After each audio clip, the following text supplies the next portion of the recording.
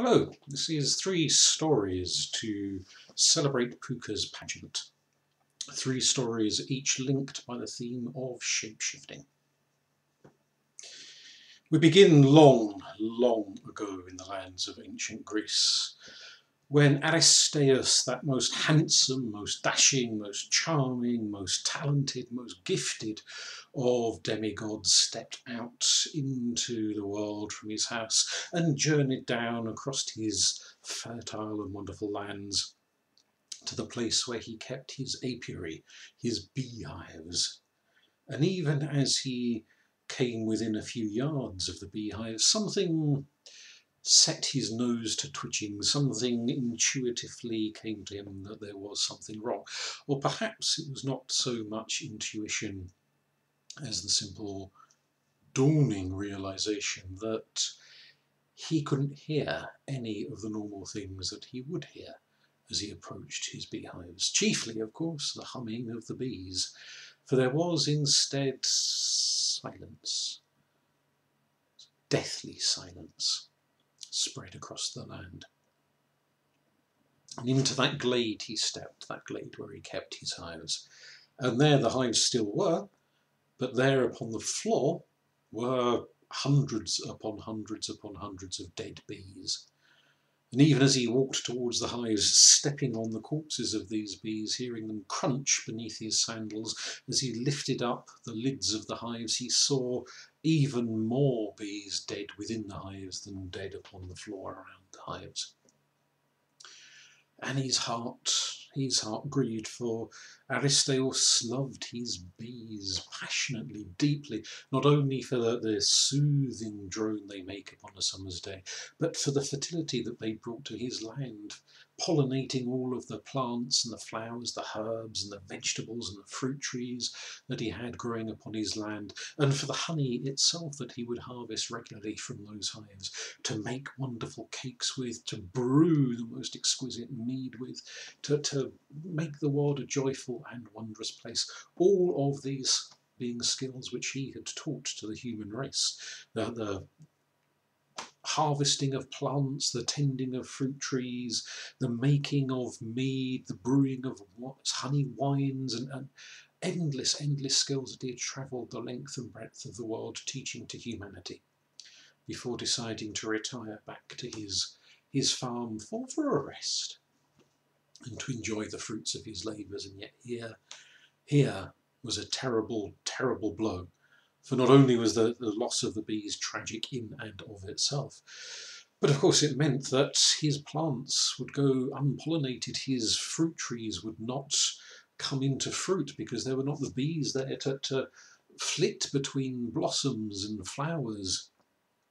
The mead would, well, he had his bottles still stashed in the coal cellar in the earth to drink, but after they were drunk there would be no more mead, no more honey wine, no more honey cakes.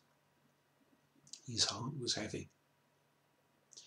And he thought to himself, who do I know who would understand the problem here, who would understand why all my bees have died, why the world is silent of humming, why the flowers go unpollinated, why the trees will not be in fruit. Who do I know? Who do I know who would understand these things? And it came to him. It came to him then why none other than his own mother, Serene, who was a nymph, a creature of the wilds, a creature of nature, who traversed the worlds hunting and shooting and fishing and exploring the joys of life, and usually killing half of it, but who was nonetheless in tune with the tides of nature. He would go and ask his mother. And he knew that at this time of the year she was often to be found down by the sacred pools, communing with her sisters, the water nymphs.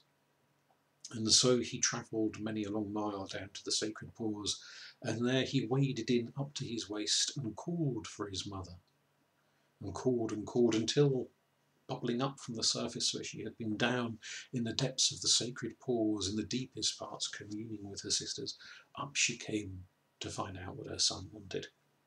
And he explained to her the plight that had befallen him, the plight that had rendered, the bees dead and the flowers unpollinated, the trees unable to fruit. He said, "Mother, you must know, you know so much about the natural world. You must have some understanding of why this is." And Serene said on her journeys she had,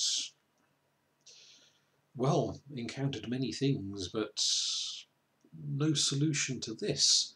She had heard of small numbers of bees dying from this or that illness, but not entire hives and dozens of hives, for she knew how many beehives her son kept. She'd never heard of them all being wiped out at the same time. This was a mystery to her and a great concern to her, for she loved the wonders of nature and the thought that whatever had wiped out Aristaeus' hives might, of course, spread to wipe out other hives. It weighed heavily upon her mind. And she said, "Well, whilst I don't know, there is one who might. My cousin,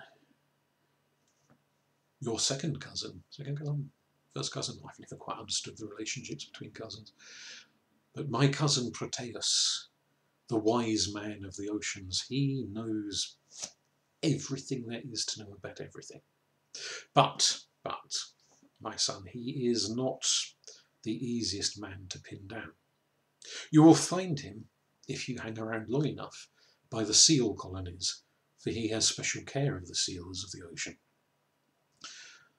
And I suggest you do this. Wait for him to be at rest with the seals, and when he is sleeping, when he is resting, creep up upon him and seize hold of him. And you will find that Proteus is a strange man, a strange beast indeed, for whilst he knows everything, he does so partly because he can become everything. And he will twist and he will turn and he will change shape after shape after shape, but you must hold on for grim death, because if you once let him go, he'll be away and you will never find the answers to your questions. So hold on and hold on and hold on until he tires of changing shape. Then he will answer your questions, and let me know what the answer is, because I too fear for the plight of the bees." And she sank back into the waters of the sacred pool. And Aristaeus, not wanting to waste another hour, at once turned round and headed towards where the seal colonies were, upon the great beaches by the ocean. And many an hour he walked to get there, but he walked determinedly, and at last he came, sandal sore and weary of the heat of the day. And there, as the day was drawing long, he sat and he watched and he waited. And eventually, as the seals emerged from the ocean to bask in the dwindling light of the day, he saw a figure, a man, arise from the oceans. He'd never seen this relative of his, this Proteus, before, but who else could it be? A man amongst seals, but Proteus. Up he came out of the ocean waves, and he walked amongst the seals, and the seals looked up at him and smiled and made seal noises, gonking and squonking, and welcoming him in to the seal colony. And at length he found a rock with a seal either side, and he lay down upon the great flat rock, basking, and as he lay back, stretching, he shape-shifted and turned and became a great seal of the ocean, the largest of the seals there, a king amongst seals, the herder of the seal people, guardian of the Selkie races, as they say in Scotland and in Ireland, if not necessarily in Greece itself. And so, following his mother's advice, for he was a good Greek boy, Aristaeus crept quietly amongst the seals, cautious not to wake any of them up lest they give the alarm, until he came to the great flat rock on which this king of seals, this Proteus, was basking. And lying very gingerly at one side of the enormous seal, he reached round and grabbed the seal, and of course Proteus woke up and squawked and hollered and thrashed and tried to free himself, but could not, for Aristaeus was holding on for grim death. And no matter how much he twisted and turned, he would not let go. So Proteus did what Proteus always does in such circumstances. He shifted and he turned and he changed, and suddenly Aristaeus found himself holding not a seal, but a bear, roaring and thundering and waving his paws around. And then suddenly it wasn't a bear, it was a horse, whinnying and kicking and thrashing. And then it wasn't a horse, it was a wolf, howling and twisting and turning. And then not a wolf, but a great sea serpent struggling and writhing in his grasp. And then not a sea serpent, but a dolphin. And then not a dolphin, but an eagle. And then not an eagle, but an elephant. Shape after shape after shape, Proteus twisted amongst them all, until finally he grew exhausted. And he became that human-like guy as again. And he lay there huffing and puffing and gasping and wheezing and saying, "Who are you? What do you want?" And at length Aristaeus introduced himself as a distant relative. And Proteus rolled his eyes and said, "Well, if you were a relative, you could have just asked. You didn't need to go to all this palaver." But done was done. And Aristaeus said, "Well, my mother recommended it." "Did she?" "Did she indeed?" said Proteus. "I shall be having words with your mother." "Ask your question then." And so Aristaeus put the question of the bees to Proteus. And Proteus fell silent for a few moments, thinking and recalling and reflecting, and said, "Ah, I know what it is. I know what it is. You are under a curse. You are under the curse of the nymphs. And so it is the nymphs who have caused all of your bees to die. And they may cause many another bee to die as time goes past if you do not appease them. For you have earned the wrath of the nymphs and the wrath of the gods as well." How? When?" said Aristaeus. "Well, let me see. Do you remember back? You were walking, years ago now, walking amongst the hills, and you saw a beautiful woman in the distance. You saw this glamorous creature, this young maiden with dark long tresses. And you fell in love, or should I say in lust with her, and you chased her, and she turned and saw you coming, and she ran and she ran and she ran until you lost sight of her, and having lost sight of her, you lost interest in her." "Dimly," said Aristaeus, who had chased many a beautiful maiden and quite a few beautiful young lads as well in his life, and one maiden becomes much like any other in the distance of memory. "Well, that maiden," said Proteus, "was the beautiful Eurydice. And Eurydice, as she turned and fled and left your sight, disappeared off amongst the trees, trying to escape your unwanted embraces. She was so busy looking behind her to see if you were still chasing her that she was not looking where she was going, and so she trod directly into a nest of vipers, and the vipers wrapped around her ankles, hissing and spitting, and they bit and they bit and they bit, until the viper's venom was coursing all through Eurydice's body, and she fell dead upon the floor." Eurydice. Aristaeus had heard that name before. Eurydice. "Oh, you fool," said his distant relative Proteus. "You fool! How can you forget such a name? She was the wife, newly wed wife, of Orpheus the bard."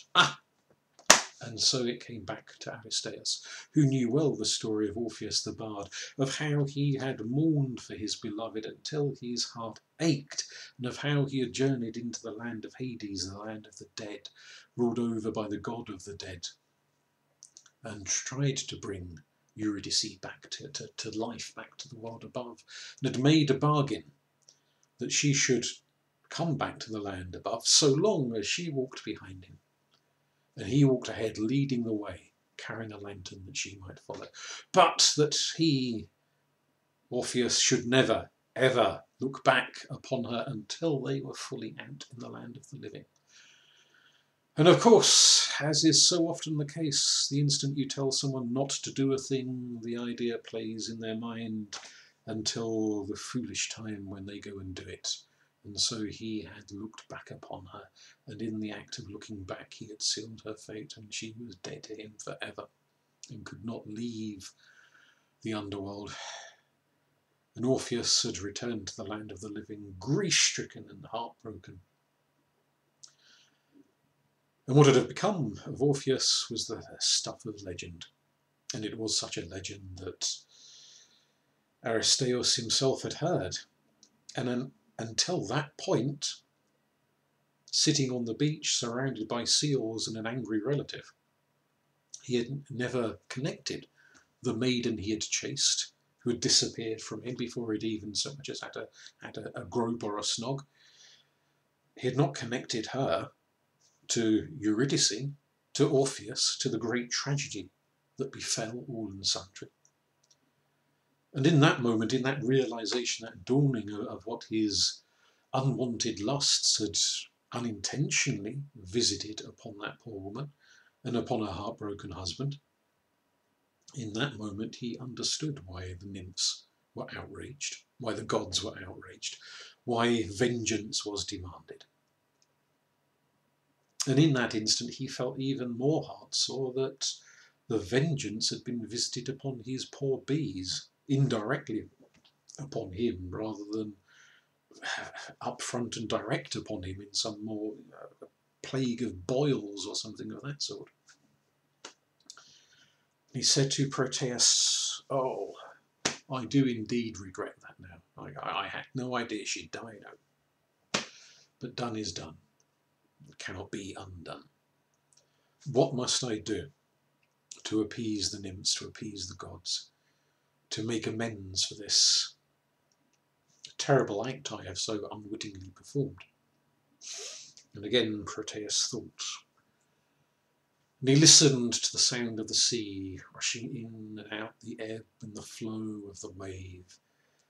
And as a being of the sea, he could understand the noises of the ocean, and the knowledge came to him. Maybe whispered by Poseidon, maybe whispered by Themis, maybe whispered by one of the many other gods and goddesses, who knows. He said, "You must make a great sacrifice, a great offering. There are 12 gods in Olympus. You must make an offering of 12 cows, 12 head of cattle. And you must perform these sacrifices, and this time, unlike a normal sacrifice, you may not partake of the meat yourself, but must give the entirety to the gods. Leave the 12 bodies laid out in offering in the sacred glade. And 3 days after the sacrifice is made, return, and you will see whether the gods have accepted your act of contrition. But again, as you walk away from the sacred place, after you have made your sacrifices, and again after the 3 days, when you have your answer, you, like Orpheus, must not look back. For if you do, all will be lost." Well, this was an expensive, a hefty sacrifice to make, 12 head of cattle, given away, of no benefit of meat nor milk nor hide nor anything, given and gone. But he had done a terrible thing. He had not realised it at the time, but he knew now he had done a terrible thing, and he pledged in his heart, in his soul, that he would never make that mistake again. He would never pursue anyone who was so clearly unwilling that they were running screaming for the woods to get away from him. That such a tragedy should never happen again. And whilst he was thinking these thoughts of his own future, he went and purchased 12 head of cattle, at great expense, and took these poor beasts to the place of sacrifice. And there, one by one, he led each cow into the glade, away from the sight and hearing of the other cows. He made the prayers, he made the offerings, he poured out the libations of wine, and then he slew each animal in turn. He offered them in sacrifice, and laid them out in a great circle, one after another, 12 dead cattle laid out. And he thought of the people who could feast upon such an enormous offering. It would feed a village for a month, if not more. Probably a lot more than a month for 12 head of cattle, but this is what the gods and the nymphs demanded, and so this is what must be offered. And so, following the advice of Proteus, the great shifter, the great changer, the one as fluid as the seas, he walked away from the glade, facing away from the glade, never once looking back, even when he heard strange howls and cries, as of the dogs of a Hecate, walking around the dead bodies of the cows, even when he heard crunching of bones, the slurping and slobbering and gulping, even when he heard strange footsteps and the distant sound of drums and of flutes and of harps, he never once looked back. Even when the hairs on the back of his neck were standing up, he was so afraid of what might be going on behind him. He never once looked back until he was far away, out of sight of the glade, out of hearing of the glade. And he walked all the way to his home, and there sealed himself in, and decided that he would fast for the night, whilst others, whatever they might be, were feasting. 3 days and 3 nights he waited, as Proteus had recommended. And at the end of that period of waiting, Aristaeus turned round and walked towards the glade. A long journey it was, but he went there. And as he entered the sacred glade, he made the necessary prayers and poured out the oblations of wine, cast a fistful of barley before him.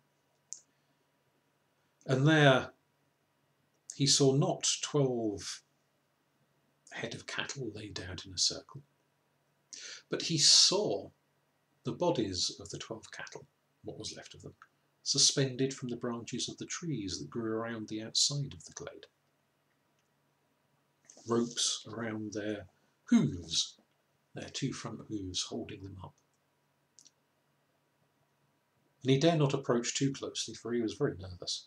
But he saw that each of these corpses had been eviscerated, their innards gobbled up, devoured, and gnawed bones lay upon the floor that had fallen out of the carcasses. And in each of the carcasses he saw movement and heard noise. And at first he was all fit to run screaming into the darkness, for the moon was already creeping up. But then he mastered his fear, and he listened a little more carefully, a little more closely as to what that noise was exactly. And he realised it was a very familiar noise. For the sounds he heard were not of some monstrous entities gnawing away at the innards of the cows, but at the buzzing of bees, that familiar, relaxing drone. And he heard it not from one carcass, but from all 12. And he realised that each of these 12 carcasses was now home to a colony of bees. A hive had taken up residence in each one. And he gave his thanks to the gods and to the nymphs for their forgiveness, for his unseemly act that had brought about the death of Eurydice and the grief of poor Orpheus. And he took the carcass of the cow hanging in the tree nearest to him, and the other 11 he left for whomever they may be fit for. And he very gingerly carried this great carcass with its beehive inside it all the way back home, back down to where he kept his beehives at the edge of his land. And there he laid the carcass down, and the bees at once flew out of the carcass and took residence in the hives that had previously been inhabited by the old swarms of bees. And those bees, for as long as Aristaeus was in this world before he journeyed up to Olympus, and that was an awfully, awfully long time, those bees thrived. They produced the sweetest honey. Their singing, their droning, their buzzing would relax the most troubled of souls. The flowers and the trees across the lands of Aristaeus and all of his neighbours were as fecund can be, had so much fruit and flower and heavy with pollen from the comings and goings of the bees. They were amongst the most fertile lands in the whole of Greece. And as to the other 11 head of cattle, with their accompanying hives. It may be that other people were drawn to that sacred glade to collect corpse after corpse and take them to wherever they may have taken them to. Or it may be that those sacred bees are waiting there still for the day when foolish humanity, having bereft itself of bees and offended the gods in a multitude of ways, can make atonement and perhaps replenish the bees' supply with some divine swarms from the sacred apiaries. But there ends the story of Aristaeus and the bees.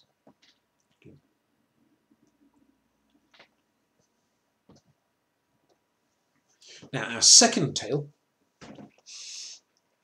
brings us to a much colder climate, a much more distant land. And it brings us to a time in history even further back than the time of Aristaeus. Much, much further back, to the dawn of Asgard.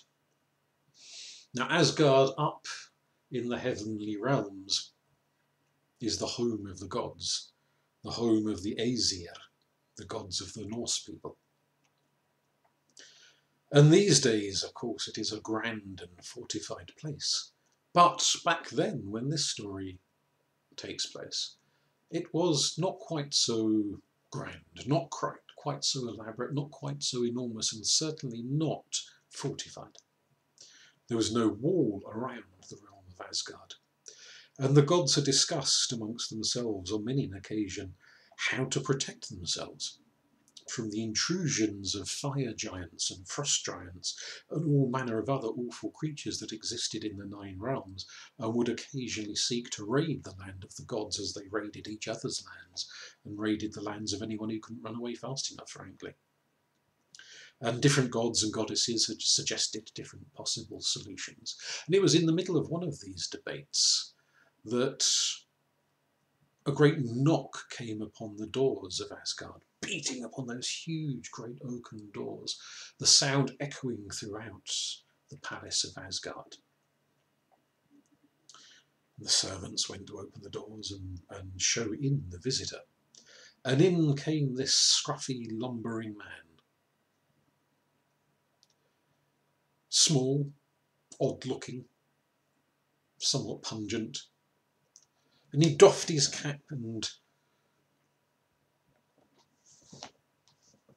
made his introductions to the gods. And they raised an eyebrow at him and said, "How may we help you? What do you want?" And this strange scruffy man said, I have heard that Asgard is unguarded. Badonch. And the god said, "Well, yes it is. And I have heard," said the scruffy little man, "that you seek solution to this problem." "Yes, we do." "Well, I have a solution to suggest to you, and it is this. I am a master builder, and I will build the most enormous, impregnable wall around the whole of Asgard. The whole of this realm shall have a wall around it, built by my own fair hand. And this wall shall be impregnable." And the god sat there and thought, well, if he can do it, that would be an amazing thing. "And what," said Odin, father of the gods, well, most of them, "what do you want in exchange?" And the scruffy little man said, "My price is a fair price. I ask only this: the hand of the Lady Freya as my wife." And the Lady Freya, who was but a few paces away, looked absolutely horrified at the prospect that she should be married to this scruffy little man. But before she could say much of anything beyond spluttering with surprise, the scruffy little man continued, and I should like the sun as my own, and I should like the moon as my own." "And is that it?" said Odin. "The hand of the Lady Freya, and the sun, and the moon?" "Oh, that's it, that's all." "Ooh!" said the Lady Freya. "How very dare you! All You do not ask for much. A goddess as a wife, the sun and the moon as your personal ornaments. Loki, from the back, chirruped up. No, let's listen to this, let's consider this deal. And ducked just before Freya could clock in one. Let's listen to this, for if this man can indeed build a wall impregnable to the frost giants and the ice and the fire giants and all manner of other nasty bugaboos that are in the world, then this is worth our giving consideration to. Well, Freya would have none of it, but Loki eventually managed to calm us. Just play along. There will be, said Odin, after some thought, conditions. Indeed, I am sure there will be, said the scruffy little man. What are your conditions, mighty Odin? And Odin said, after some thought and consideration, the time is coming soon, with the onset of winter, when the frost giants become restless and begin to consider their attacks.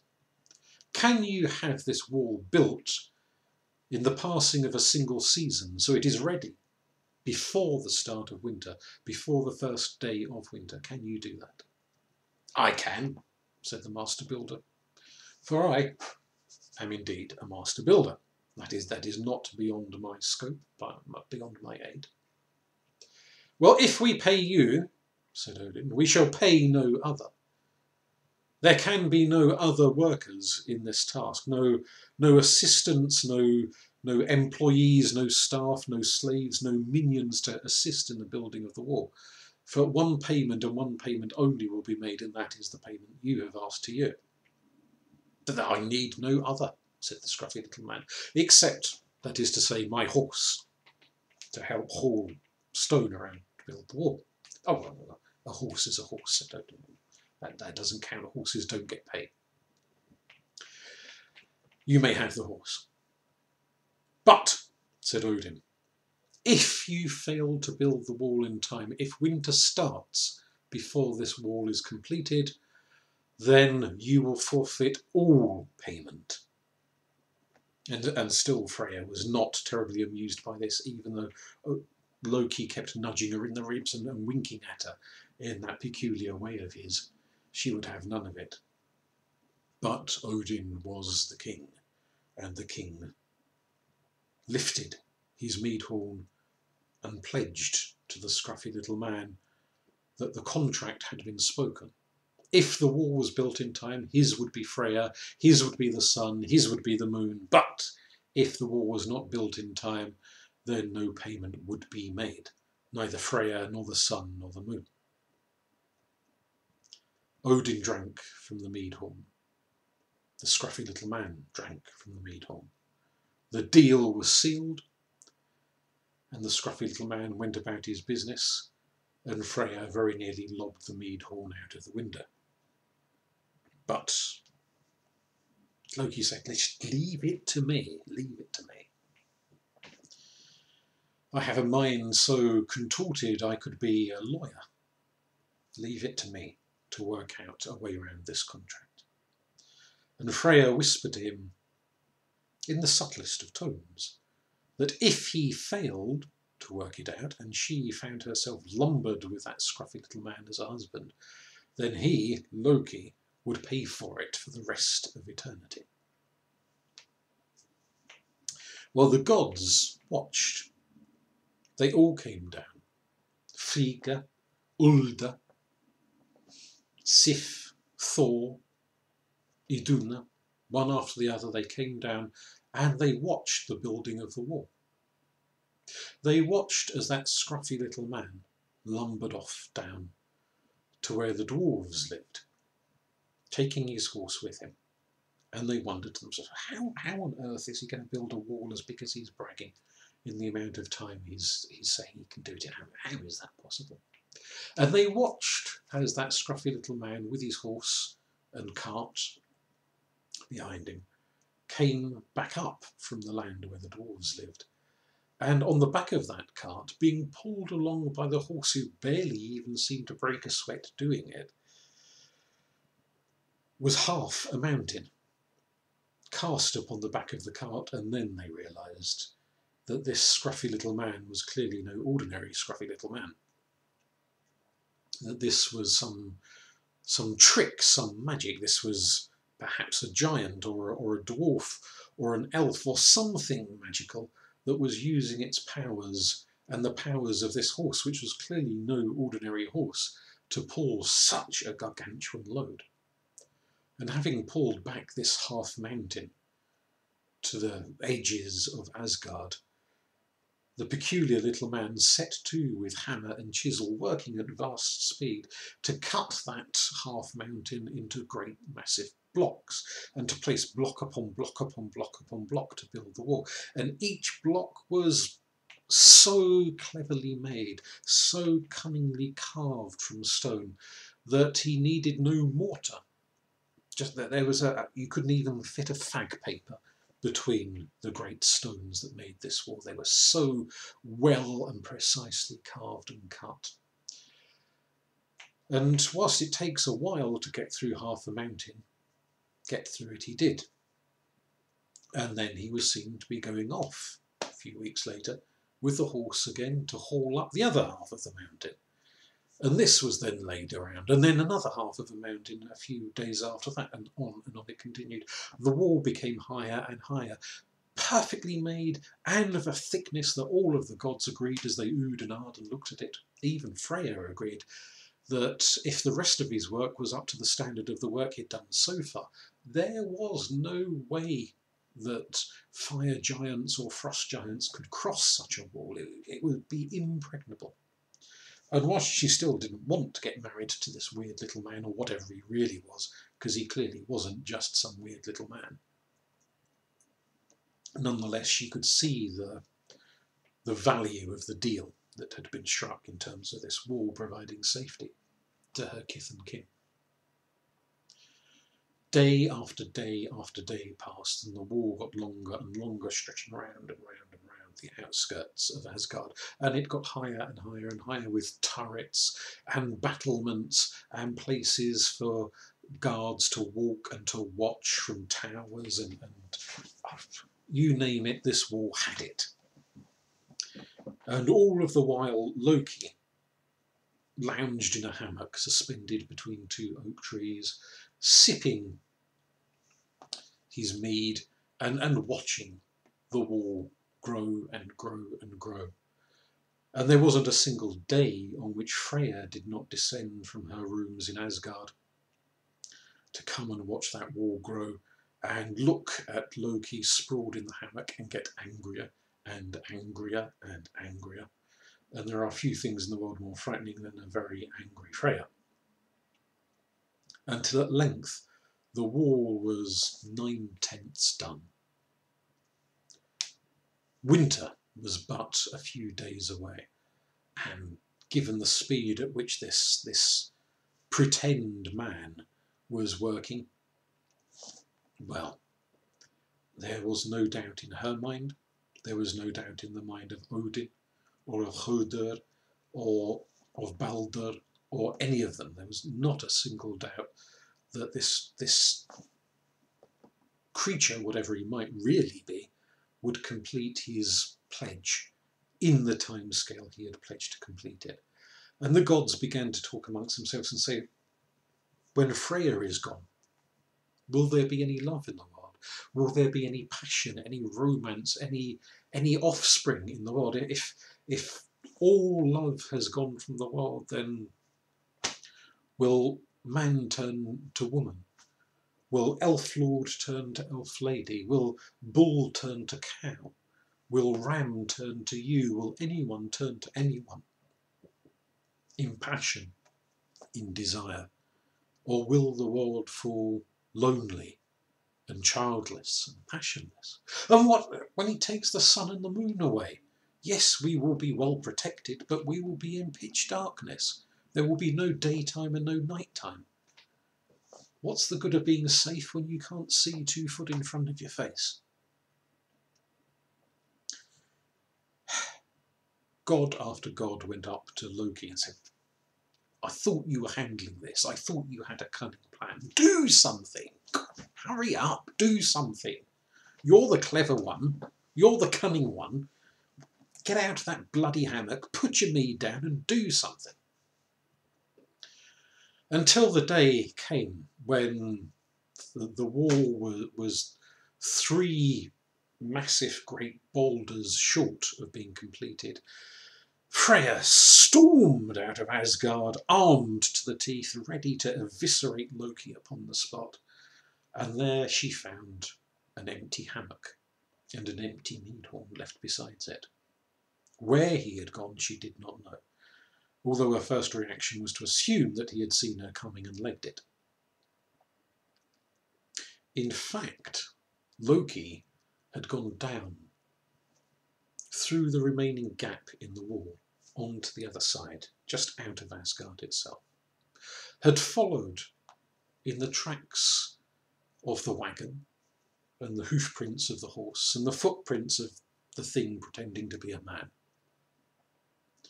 down to the land of the dwarves where the great mountains are, where they'd gone to get the final massive chunks of rock to finish off the wall. And there he saw, eventually, that great wagon parked up. And the man, except the man now was no longer the size of a man. He was enormous, clearly a giant. He was 50 foot tall if he was an inch, picking up gargantuan lumps of rock, straining even his muscles, massive as he was. Even his muscles were straining, sweat was pouring down his face. He was wincing and gasping and heaving these massive great chunks of rock onto the back of this wagon, which somehow could take the weight. Clearly this wagon was as magical as the horse that pulled it. And the horse itself had been unharnessed. It was off, chewing some grass at the side.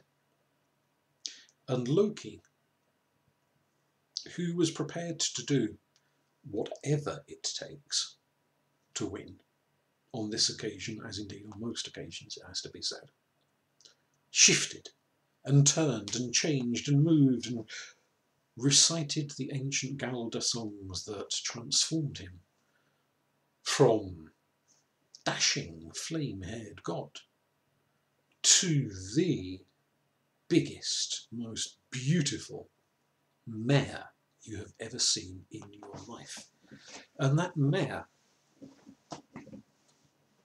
cantered along the edge of the woods at the slopes of the mountain and whinnied and looked across at the great stallion that normally was pulling the wagon. And Zvathilfari, for such was his name, hearing this charming whinny, looked across and saw this horse that was, the Sophia Loren of Horston. He looked her up and down. He caught a glimpse of those fetlocks, that swishing mane from a Pantene advert, those beautiful great brown eyes, those flared nostrils, that swishing tail. And he was in horsey love. He was off into the woods. And the mare, as befits all mares, did not give in too easily, for whenever the stallion came near, she would canter away from him. And the stallion would follow, and the mare would coquettishly flick her mane and go a little further and a little further and a little farther, until they were miles deep into the great forest at the roots of the mountain. And for 7 days and 7 nights, the forest was agog with the whinnying and the neighing and the thrusting and the sweating and the heaving and the gasping and the humping. So vigorous was the humping that the very forest itself was shaking. And all of this while, the master builder was tearing his hair out to find where his stallion had gone. He looked up, he looked down, he looked through the woods, but whenever Loki, now in his new disguise, heard the stomping of the giant's foot, he would canter off in the fag breaks between humping and lead Svatilfari deeper and deeper into the woods, away from where the giant was looking. Well, the time for the completion of the war came and went. The giant eventually despaired of finding his stallion and tried to heave the cart himself. But such was the magical nature of the cart that it could only be pulled by the horse. And when the giant put the halter around his own neck, he heaved, he pulled, he sweated, all that happened was that the cart collapsed as he managed to yank great chunks of wood off it, and the whole thing fell into matchsticks beneath the weight of the massive boulders piled into the back of it. And that giant, he roared, he thundered, he shouted, he stomped, the earth shook, the skies quaked with the obscenity of his ranting and raging and roaring, for he knew one of these gods had somehow tricked him. That horse had not gone of its own accord. And at length, when the time was well past, and even so magical a stallion as Svatilfari had spent his every last effort in pleasuring this mysterious mare, and he staggered bandy-legged, cross-eyed, sweating, exhausted, shagged half senseless, back to where the shattered wagon lay beneath the great boulders. He saw the giant storming ahead, effing and blinding and swearing and ranting, up to the land of Asgard, up to call Odin out, to say, "You have tricked me. This contract is invalid." But Odin said, and he should know, for he is an oath lord, this contract is valid, retains itself. Ula they summoned, who is an oath lord. And he said, no, this contract retains itself. Thor they summoned, who is an oath lord. And he said, no, this contract retains itself. You have reneged on the deal of the contract. The wall is incomplete. First frost has already fallen. The season has turned. You will not be paid for the work you have done. You will not receive the Lady Freya as a wife. And her cries of joy could be heard the length and breadth of the 9 realms. You will not receive the sun nor the moon as your personal playthings. You will receive nothing. And the giant, now no longer even bothering to disguise himself as a scruffy little man, roared and thundered and shook and said he would tear down the wall, he would tear down Asgard itself. And before it even lifted the first boulder out of the wall, Thor snatched up Mjolnir, his great magical warhammer, and shattered the giant's head into 1,000 pieces. And it is said that bits of the giant's skull can still be seen embedded into the walls of Asgard to this very day. And with the aid of the magical stallion, which the gods eventually got onto their side, the remaining boulders were brought up, the stones prepared and slotted into place, and the last bit, that very last bit of the wall was completed, and Asgard remains impregnable, which is more than can be said for Loki.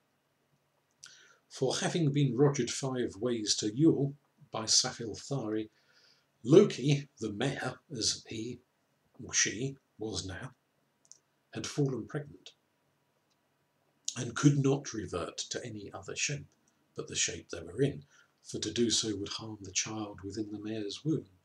And so Loki was not seen for many a long month in Asgard, as he skulked off, nurturing the child within her womb, until the day when the child was born.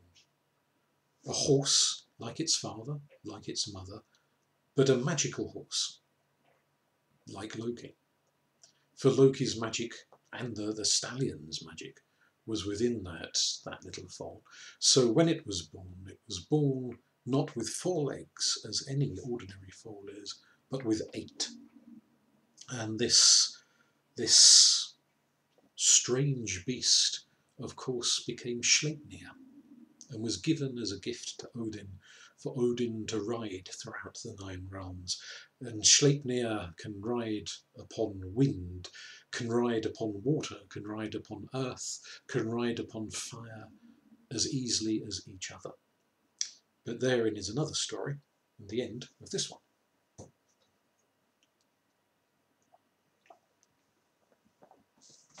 Which brings us to our third and final story, for which we journey not terribly far to the lands of Lithuania.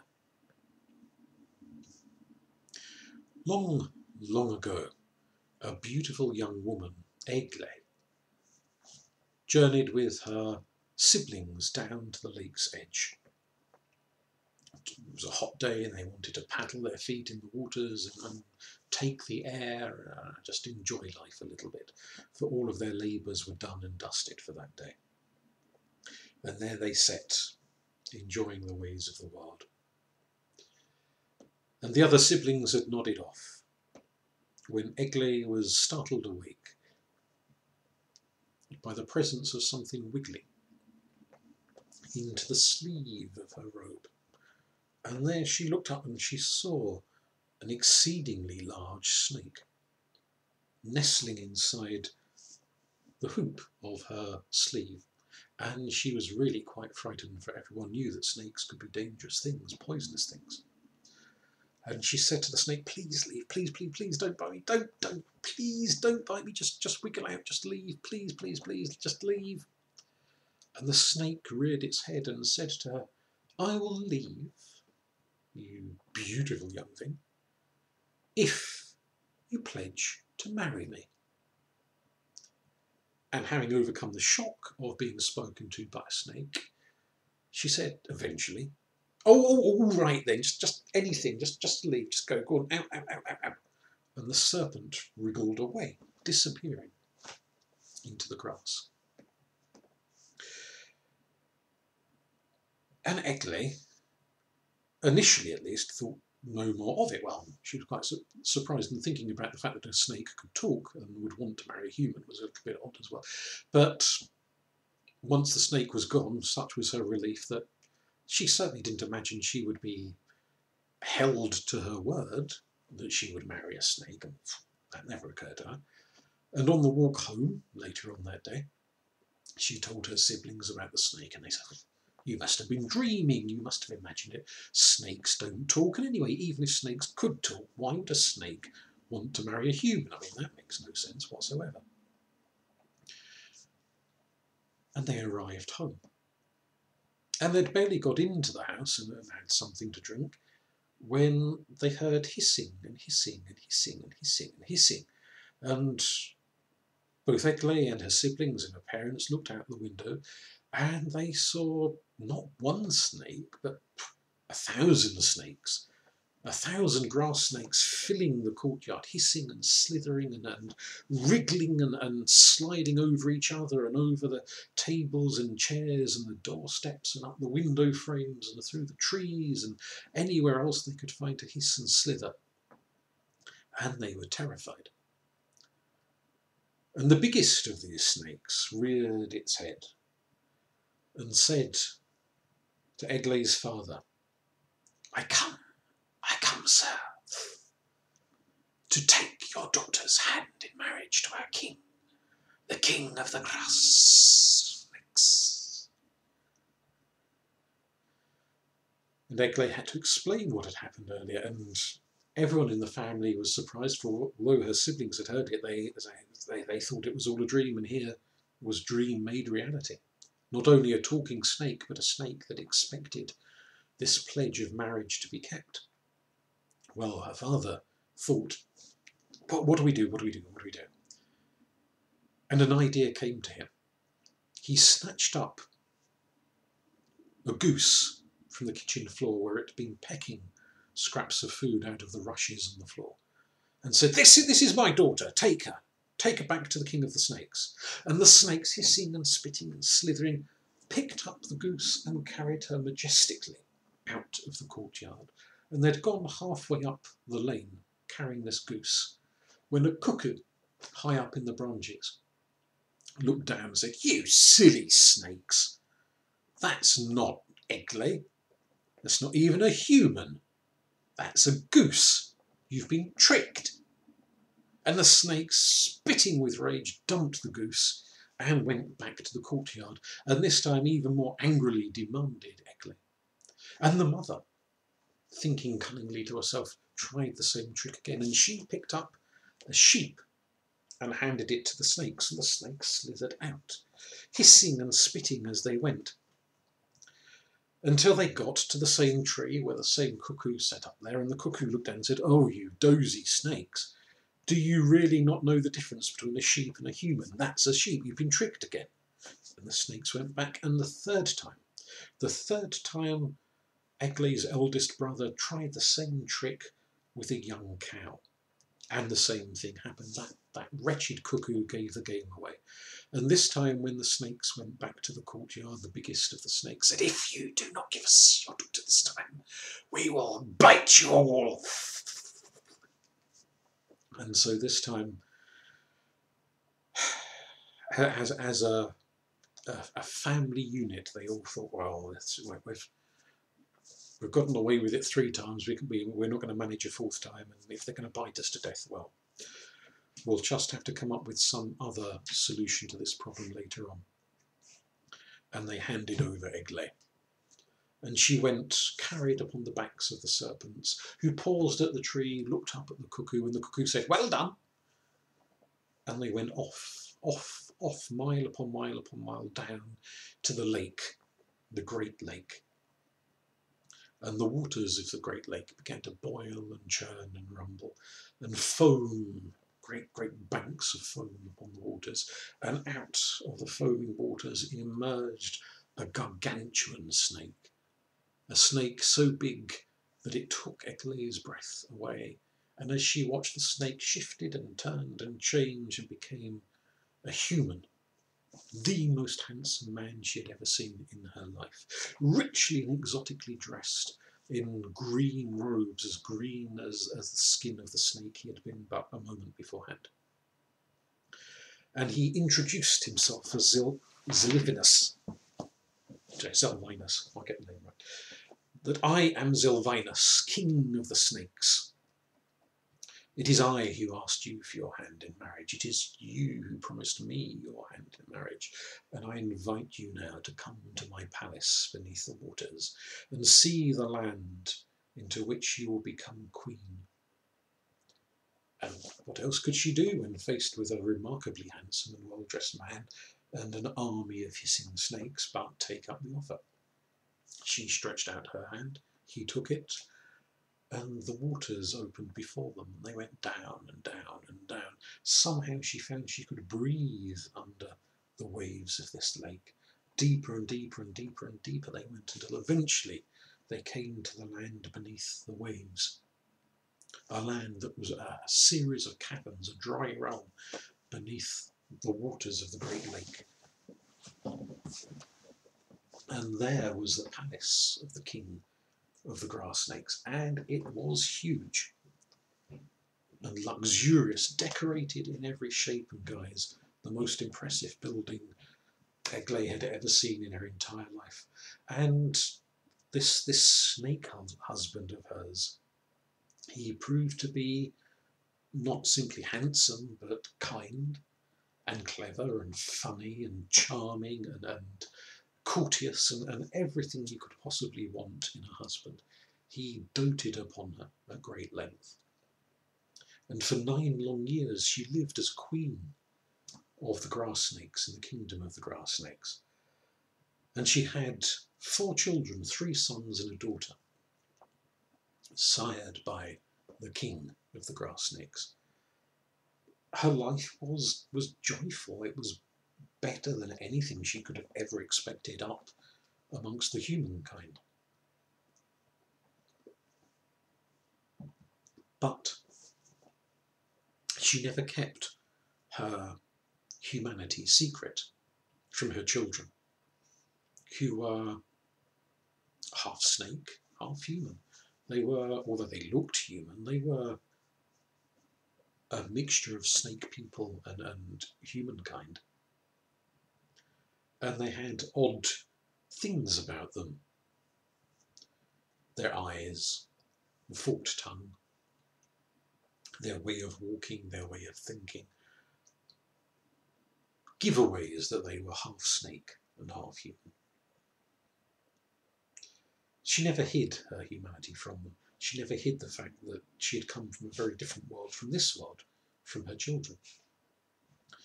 And in the 9th year of her eldest child, he asked her, what is life like amongst the humans? In what way is that world different from our world? For he had never known any world other than the kingdom of the grass snakes. And she began to describe to him the differences that they had stars, for example, in their world because they had sky. And the trees were different, and the animals were different, and the customs were different, and the styles of dress were different, and so on. And the more she described the differences in her homeland to her child, the more homesick she grew. The more she began to miss her brothers, her sisters, her mother, her father, her various relatives. She really did miss them, and at length she went to her husband and said to Sylvanus, I should very much like to visit my family and to take my children that they might see what their aunts and their uncles and their grandparents are like. For they have never seen them, and my brothers and sisters and my parents don't even know that I have children out there. For all they know, I drowned in the lake. They have no idea that I am still alive and so very happy and have such a thriving family of my own. I would love to go back. I just miss them so much. And the king of the grass snakes was very, very reticent to let her go, because he feared that once she was up there, maybe her family would not want to part with her a second time, would try to keep hold of her and restrain her. And so he tried to put roadblocks in her way to make it difficult. And he said, well, you can go, but you must perform certain tasks first. You must perform, you must take this tuft of silk and you must spin it. And you can't go until it's finished spinning. And she said, fair enough. And she took this tuft of silk and went off to her spinning room where she kept her spinning wheel. And she spun and spun and spun and spun and spun. And no matter how much she spun the damn thing, the tuft itself never got any smaller.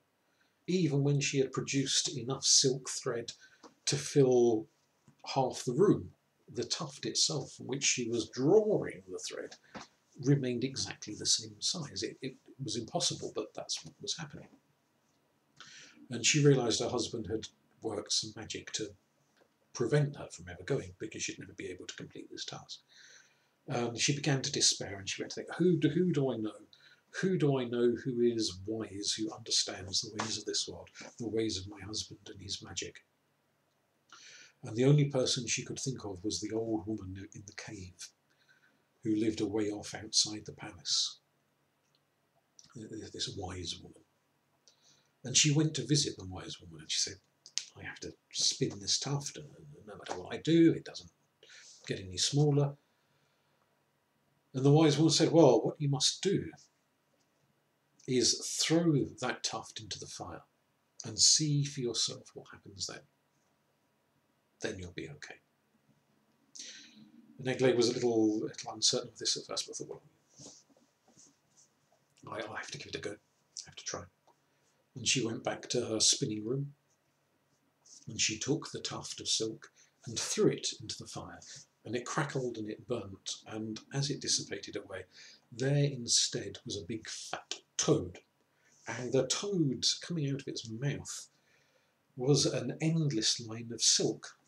She didn't even have to spin it herself. It was just coming out, a great silk thread out of the toad's mouth, piling up and piling up and piling up. She watched for a good half hour as this silk piled up and piled up until finally the toad croaked, and the last of the silk came out, and the tuft was gone. The spinning was done, and there was an enormous amount of thread which she wound on to bobbin after bobbin after bobbin, and it was all finished and all done. And at length, at the end of that day, she went to her husband and said, "Look, I have spun the thread. Now I can go." And her husband, a bit of a moan and a groan to himself, and said, "Well, there is another task you must do, another task before you can go." And he opened a chest and he took out 2 big clod-hopping shoes, like clogs, but instead of being carved from wood, they were made from solid iron. And he said, "Put these on, they're just your size. When these have worn away to nothing, then you can go up and visit your family." And Eglé had a bit of her own and thought, when is this ever going to end? But she put on the iron shoes and she clonked around, sounding like she was a knight in shining armour clonking around an entire suit of armour. Up and down the stairs, she went in and out of rooms, she went round and round and round and round and round the palace. And at the end of the day, she had thoroughly knackered herself out from walking everywhere. And she looked at the iron shoes, and there was a mark on them, not the slightest sign of erosion. And she thought to herself, I could probably be wearing these for the next 20 years, and they'd scarcely even be worn away, let alone worn away to nothing. And she remembered the old woman in the cave. And so she went off back the next day to the old woman and showed her the iron shoes. "What do I do? What do I do?" And the old woman said, "Take these to a blacksmith. Ask the blacksmith to wear them away to nothing for you. It'll take a while, but he'll do it." And so she went to the palace blacksmith, who of course was one of the grass snakes, and showed him the shoes, and he took them and put them in the furnace and heated them up white and beat them and beat them and beat them and beat them with hammers. And then when they cooled down again, they were much thinner. And she showed the shoes to her husband at the end of that day, and he saw that they were a lot thinner.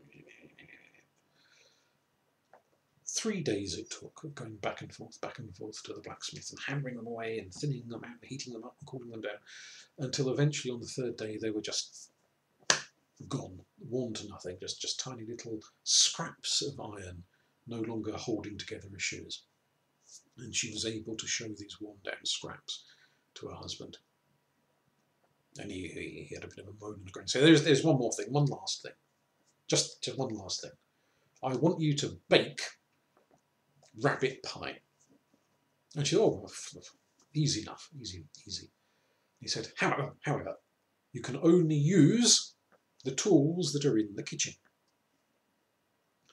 And as she set off to go for the kitchen, he summoned his fastest page boy and said in the lad's ears, and the page boy zoomed off like lightning to the kitchen, and he took every wooden spoon, he took every bowl, anything that wasn't nailed down, he had it away out of the kitchen and hid it. And so by the time Eglé arrived in the kitchen, there was flour and eggs and rabbit meat and this and that and the other, but there was no knives, no bowls, no spoons, nothing with which you could make a pie, no utensils of any shape, form or description. And she did her best, but when you've been brought up as the daughter of a wealthy family with servants to cook for you, and then you've become a queen and you've had an army of servants to cook for you, what she knew of kitchen work, you could have written on the back of a stamp. And so despairingly, the next day she went back to the wise woman in the cave and said, "Look, this is the last thing I have to do." And she explained about making the rabbit pie and being a bit clueless and not knowing what the hell to do. And the old woman said, "Is there anything in the kitchen at all? Anything that you can use?" And Eglé thought, well, she looked in every cupboard and in every drawer, everywhere she could find to look.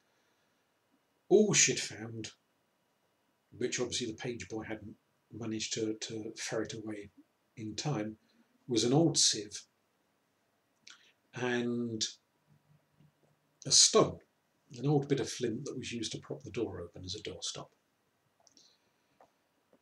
And the old woman said, well, use those. Use the sieve as a bowl, dip it in water, and then you can shape your flour into the pastry in the sieve.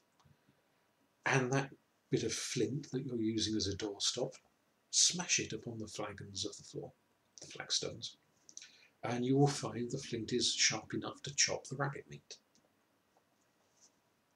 And she went back to the kitchen and she took the sieve and she dipped it in a bucket of water and poured flour into the sieve, and the flour clogged the holes in the sieve because it was now damp, and she was able to use it as a bowl to knead and shape the flour and make it into pastry and add in the fat and everything else.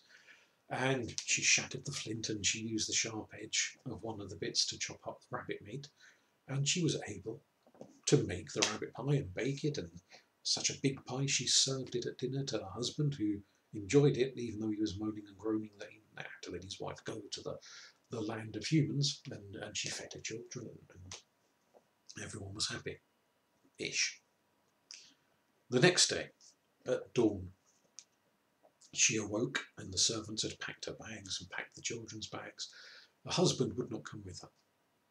This was his kingdom. He did not belong in the land of humans. And he said to her, look, if you ever need to call me, to summons me, you need aid getting away, you need aid coming back here, you must say this spell. And he told her in the ancient snake tongue the spell. And if you see the waters bubbling and foaming, and they are as white as milk, that means I am on the way to rescue you. And if you see the waters foaming and bubbling and they are as red as blood, it means that I have died and I cannot come and rescue you.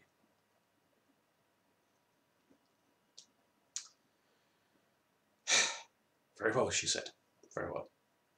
And she went with her children up through the waters, her husband taking her all of the way, having resumed the shape of an enormous snake, slithering and sliding through the waters, his wife and his children wrapped in his coils, for he was an enormous snake, till they arrived at the banks of the lake, and there he uncurled himself, and his children and his wife stepped out of those coils onto dry land.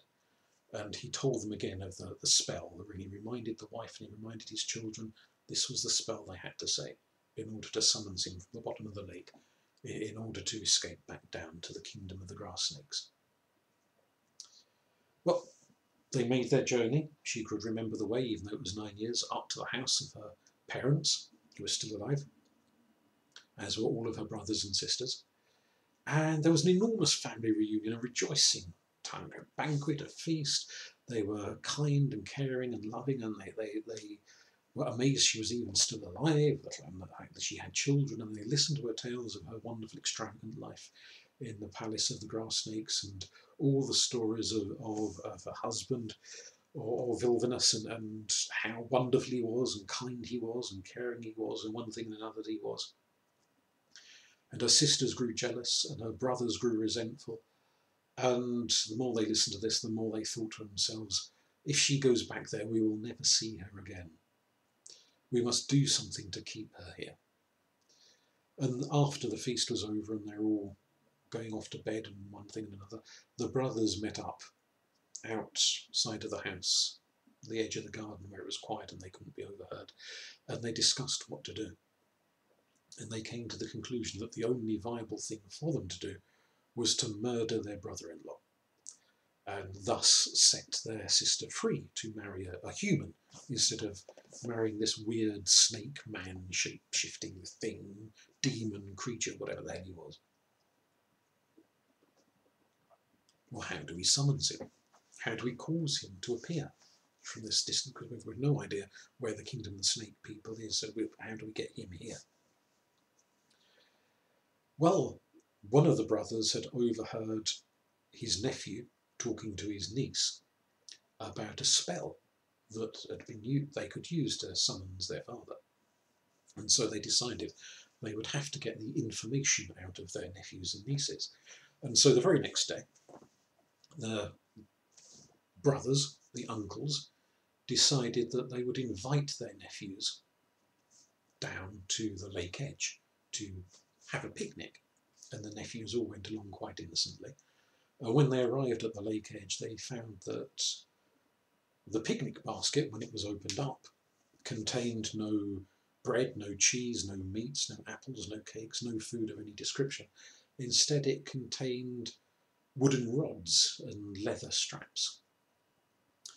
And the uncles took up the leather straps and the wooden rods, and they said to their nephews, "Tell us the spell to summon your father." And the boy, first of the boys that they asked, refused. And so they started beating 7 shades out of him with the straps and the rods, thrashing merry hell out of the boy. And still he refused to disclose the spell, for he could see quite easily that his uncles meant nothing but mayhem and mischief. And that the boy didn't want his father falling victim to these thuggish uncles. And eventually they beat the boy so badly he passed out. And then they set about the second boy, who again refused to disclose the spell that would summon his father. And they thrashed him and they beat him and they beat him and they thrashed him until he too passed out, still without giving the secret away. And finally the third boy suffered the same fate as his 2 brothers. And when all 3 boys were laying unconscious and bruised and battered and bleeding upon the floor, the uncles went back to the house and they fetched the niece and dragged her down, and they showed her the bodies of her brothers, alive though they were, but battered and bruised and bleeding and awful. And they said, "If you don't tell us, you'll suffer the same fate as them." And they took up the rods and they took up the belts and they were about to lay into her, when, quaking and shivering and shaking and terrified, she blurted out the ancient spell. And the uncles pushed her away to the edge of the woods and moved away the unconscious bodies of their nephews. And they took out, each of them, sickles and scythes, for they were a farming family. And they stood on the edge of the great lake and they recited this ancient rune in the snake tongue, the snake language. They hissed and slithered and slithered and hissed and sang this rune, and the waters of the great lake began to bubble and foam and churn and turn white as milk, and then out of the great waters emerged this gigantic snake. And even as the great snake began to take on the shape of a man again, the handsome father, barely had he assembled his human guise than his brother-in-laws were setting about him with sickles and scythes, hacking and slashing and ripping and tearing, gutting and gouging and poking, and the poor man was dead before his foot touched dry land, hacked into 100 pieces. And the brothers celebrated their achievement and said, "Right, our sister can stay with us now, and our nephews and nieces can stay with us, and we will marry our sister off to a good human man, one of us, one of the people of the village, a normal human rather than this snake demon thing." And the brothers set off to find their sister. And they announced to her what they thought was the joyous news, and she wept and she wailed and she sobbed, and she said she didn't believe them. She couldn't.